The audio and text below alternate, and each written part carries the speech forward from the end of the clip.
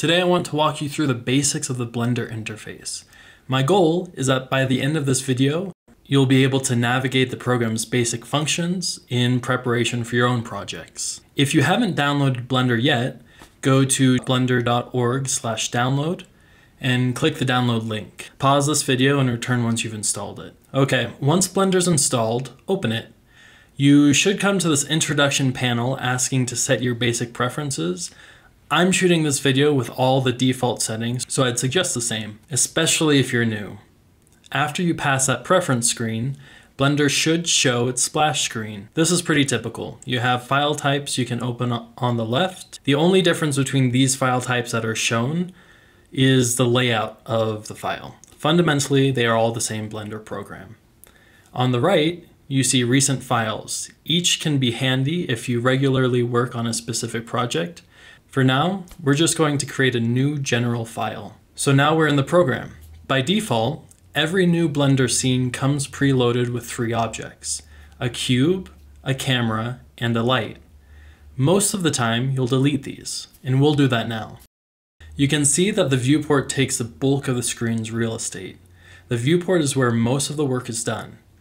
The viewport is also where you'll preview animations and textures before you render them. You can navigate the viewport by zooming, rotating, and panning around the screen. To zoom, you can scroll on your mouse wheel or hold Control and the middle mouse button while dragging your mouse. To rotate around your scene, you can hold your middle mouse button while dragging your mouse.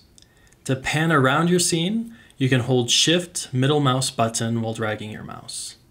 You can also use these icons at the top right of your viewport to navigate through your scene, but I recommend using the shortcuts I showed for efficiency. Blender heavily uses hotkeys, so I recommend taking notes on them until they're memorized. Adding components to your scene is very easy. To add anything, start by using the hotkey Shift-A. A list will show you everything you can add to your scene. The most common things you will likely add to your projects are meshes or objects, lights, and cameras. Let's add a mesh to our scene. I'll add a monkey, or Suzanne as the Blender community calls it. There are a couple of basic transformations you can make to any objects right off the bat. Those include moving, rotating, and scaling. There are several ways to move your object. You can use this tool in the top left hand of the viewport called the grab tool. You can see that it places 3 arrows at the center of the object. The red arrow moves the object on the x-axis of our virtual world. The green arrow moves the object on the y-axis, and the blue arrow moves our monkey on the z-axis. You can also move your object with the hotkey G.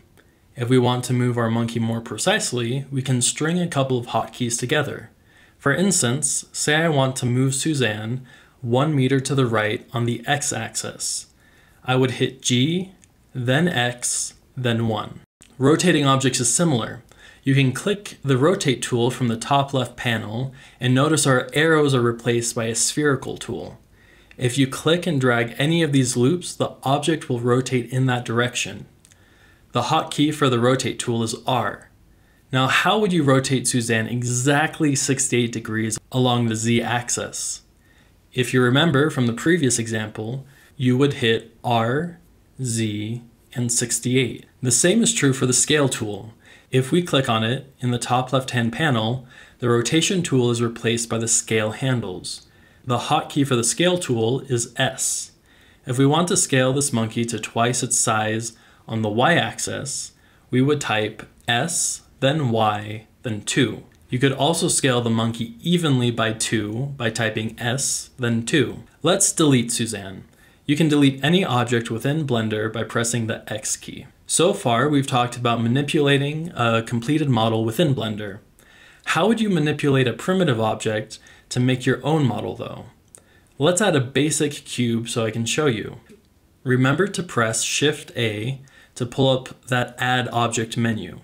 Under Mesh, let's choose a cube. Up until now, we've been in object mode. Object mode allows you to manipulate entire meshes or objects. If you want to edit the actual makeup of an object, you'll have to go into edit mode. You can change modes by going up to the drop-down menu at the top left-hand side of the window. You can switch to edit mode from any mode you're currently in by pressing the Tab key on your keyboard. In edit mode, you can see that every object comprises of vertices, or points, edges, or 2 connected vertices, and faces, or 3 or more connected edges. You can select points, edges, and faces and manipulate them in edit mode just like we did in object mode.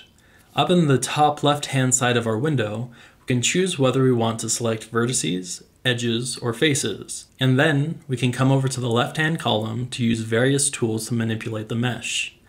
We'll look at most of these tools in a later video, but pay attention to these 3 in the top left-hand side of our window. We have the same move, rotate, and scale tools that we had in object mode, and we can use one or all of them to manipulate our object more precisely. Before we end the video, let's look at the Blender project panel. Organization within the program can speed up your workflow tremendously. Every time you add an object, light, camera, curve, etc. to your project, it will show up in the project panel. Blender has collections, essentially folders to add or organize your file or scene elements however you want.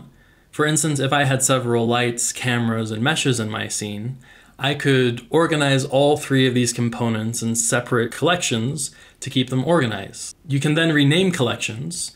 You can hide entire collections from being seen in your viewport or the render.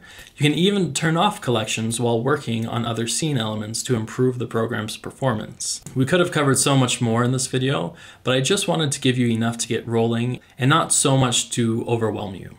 If you want updates on future videos about Blender basics, like and subscribe, and we'll get moving. Thanks guys, bye.